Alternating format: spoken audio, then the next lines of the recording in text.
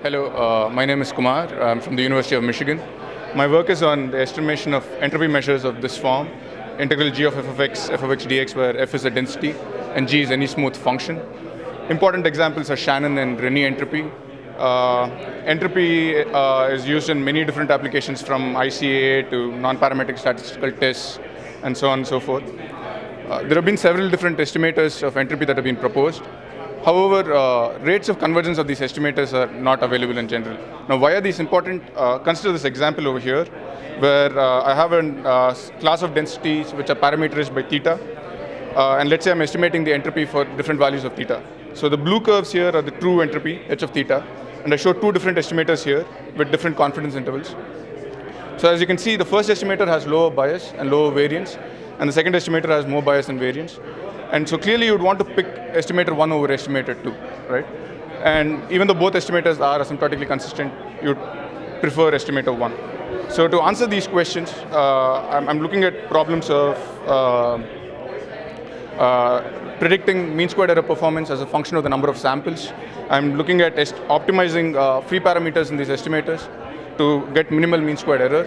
And given that you're always going to have some error in your estimate, you want to also specify confidence intervals on the quantity that you're trying to estimate. So to do this, I propose a partition-based k-nearest neighbor plugin estimator. So I assume I have n plus m IID realizations from the density f. I construct a partition k-nearest neighbor ball graph. And using this ball graph, I construct this estimator g hat f.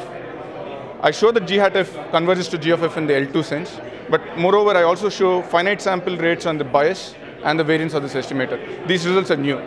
These are the core of my work that makes my work different from other work in literature. I also show that my estimator, when appropriately normalized, converges in distribution to a normal random variable.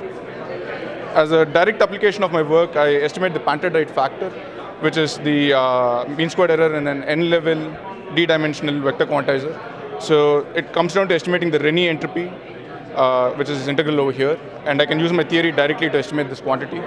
On the left panel, I basically have the true Panterdite factor in green and the estimated Panterdite factor in blue. And as you can see, the estimate is very close to the true value. I also specify analytic confidence intervals on this quantity. The right panel basically compares the mean squared error of my estimator to other estimators in literature, and I show that if you optimize the mean squared error over the free parameters, which are k, m, and n, then my mean squared error performance is superior to the performance of other estimators in literature. I also apply my theory to do anomaly detection in wireless sensor networks, and also to do dimension estimation, which I'm going to skip in the interest of time.